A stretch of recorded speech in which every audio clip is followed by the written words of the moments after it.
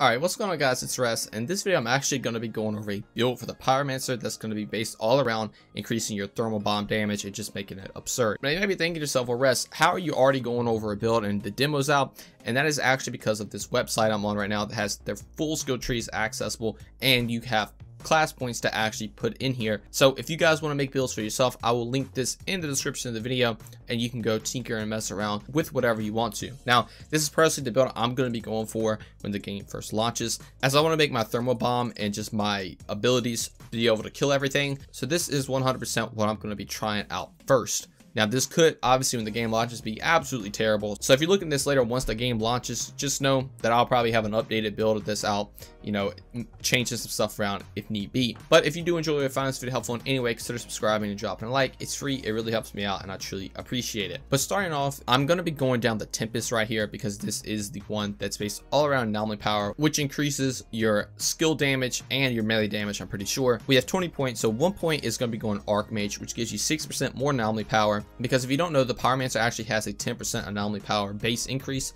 because they're the Pyromancer and they're really focused on skills. This is going to get you up to 16% anomaly power, which is really good. Now since we're going to be doing thermal bombs a lot, World of Blaze is going to be in my next skill I'm going to take, which is 15% skill cooldown on explosive skills. So now our thermal bomb is going to have a 10.2 second cooldown, which is normally 12 seconds, which is really good.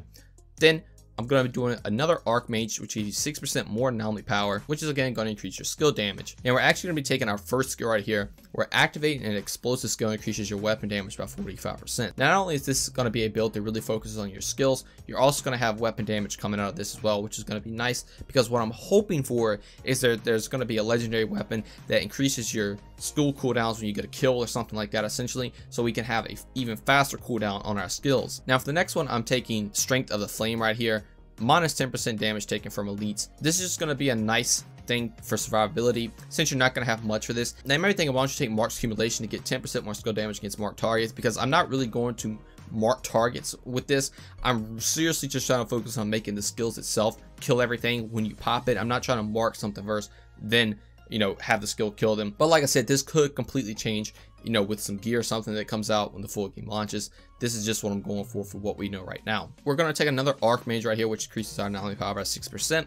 Then I'm going to take Inferno Bullets right here, where we increase our firepower by 15% of our anomaly power. So as you can already tell, we're increasing our anomaly power by a lot. This is going to be a nice skill to have to increase your firepower a little bit. And since we're really focusing on this anomaly power itself, we're going to have a lot of damage coming out of this skill. Plus, we're going to have more damage whenever we activate our skills as well. So really good.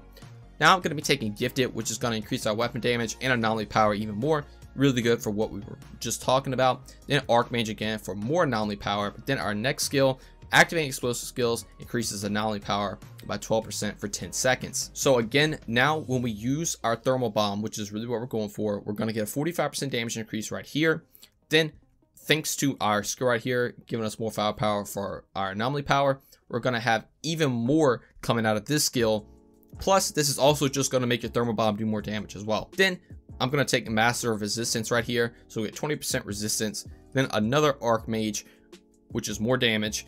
Then we're going to be taking Phoenix. Upon losing all health, you will receive a second chance to return to the battlefield with 50% maximum health. So as you can see, this is a very skill and weapon damage focused build. So this is going to be a survivability option. You're going to be trying to take cover, just spamming thermal bombs behind cover with this build. But if you do die, you're going to immediately come back to life, which is really good. And on top of that, your thermal bombs are also going to be killing everybody, which is going to heal you with the healing mechanic of the Pyromancer. Now we're taking Conflagration right here, which is going to give you 15% resistance piercing. And we're actually going to be skipping on Chase the Chill Away, since we have Phoenix, and we're going to be going into Flames That Burn Twice, so we get 10% more damage against elites, which is nice. Then Water Blaze, which is going to give us even more cooldown to our thermal bomb, bringing it to 8.4 seconds now.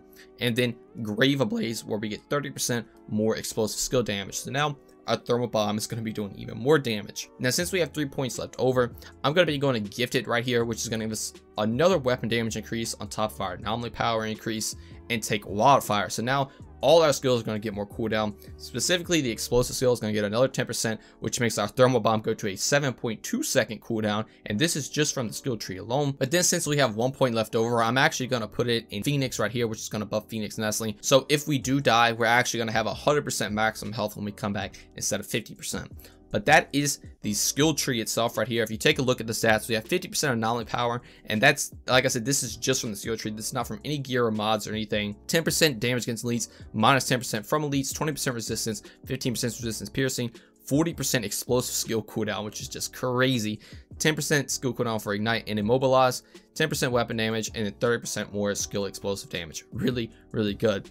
Now, like I said, 7.2 second thermal bomb cooldown. We already know we can get gear that gives you 2 charges before it goes on cooldown, so you can spam thermal bombs like crazy, and you could possibly even get gear that'll make this cooldown even shorter. So we're going to be doing a ton of damage with it and spamming them. Now, I also have another treat for you guys. If you thought that was already crazy, let me actually show you this right here. This is a legendary set specifically for what I'm going for. So we have the helmet right here, which I'm going to go over the mods. We have double the fun. Thermal bomb skill can affect 2 targets. So what I'm assuming from this is your thermal bomb is either going to split, have 2 come out and hit 2 enemies, or it's going to hit an enemy, then basically it's just going to go hit another enemy. You're essentially just going to have 2 thermal bombs with 1 charge. Then if you have that mod where you can do that twice, you'll have 4 thermal bombs on a 7-second cooldown, which is just crazy. Then you also have big boom, where thermal bomb has an increased explosive radius. So now when you kill an enemy with thermal bomb, they're going to blow up at an even larger radius to kill more enemies. Then if you take a look at the set bonus, you have all of these armor pieces on. You're going to get increased feed to flame damage and thermal bomb damage by 50%. So if you remember, we actually had a skill that increased it by 30%. Now we're going to have another 50% increase in damage on top of all of our anomaly power getting increased as well. Now going over here to the chest piece, we have branded. Thermal bomb enemies affected by a skill receive 40% more damage. So if you remember, when we pop our explosive skill, we're going to be getting a lot of weapon damage as well. The thermal bomb is going to hit them. You're going to kill that enemy, and branded is going to let you do even more damage to that enemy, and then they're going to explode and kill everything. Then bullet absorption, feed the flames replenishes 20% of your ammo in your magazine every time an enemy is affected by the skill. This is also really good because feed the flames is the skill that just hits everything. So this is just going to instantly refill your magazine, pretty much anything you're using. So if you can shoot, then hit this and reload the magazine. But now you also can change the mods. So if you don't want that, you can change this to something like I was talking about, have 2 thermal bomb charges, and you can replace that to make your thermal bomb even more ridiculous. Then going down here to the pants, we have Flame Grasper. Feed the flames, enables absorption of 2 additional targets. These are kind of whatever, but I'm pretty sure you also can change this as well if you want to. But then we also have Wildfire Thermal Bomb. This skill inflicts burn on every enemy damage by the explosion. This is also kind of whatever. The pants are definitely the lacking of this armor set, but you have to wear it to get the bonus right here for 50% more damage. We're really playing for our thermal bomb to just kill everything, and we don't really want to apply burns to enemies because the thermal bomb is going to kill everything. And Flame Grasper is decent, but if you're going for pure thermal bomb, you probably want something for that. But now, getting into the boots, we have Power Assimilation, which boosts your anomaly power by 192 for each elite present on the battlefield. Obviously, if you're looking at the demo, this probably doesn't seem that good, but if you play Diablo, once you get into these higher world tiers, there are going to be elites everywhere. So you're going to have your anomaly power increased by a lot, and when you're around elites, you're going to be obliterating these things with this. It's going to be really, really crazy. Then you also have Nova right here. The Feed the Flames increase the skills range by 100%. Again, if you want to change that out, you can to do something with thermal bombs. So that is pretty much it for the build. Like I said, obviously this is just theory crafting. This could completely change when the demo comes out. They could change this armor set. They could change some way the skill works. But this is what I'm going off of right now. I love making builds even when it's theory crafting and I don't really have anything to go off of. But if you guys would like to see more of this or some other characters, definitely be sure to stick around because I'm sure I'll be doing that. Drop a comment, leave a like if you want me to, because I would love to go over the other classes, and not only that, just go over the other skill trees on the Pyromancer and make different types of builds for it. I hope this actually showed that some of the classes that are weak right now, specifically the Pyromancer, is actually going to be somewhat strong when the game fully launches. So if you plan on maining something like the Pyro or Technomancer, definitely know that these are going to get better once the full game comes out. Specifically looking at this build, it's going to be crazy, and your thermal bombs are just going to blow the entire map up. But that's going to do it all for me. Thank you all so much for watching, and I'll see you in the next one. Peace.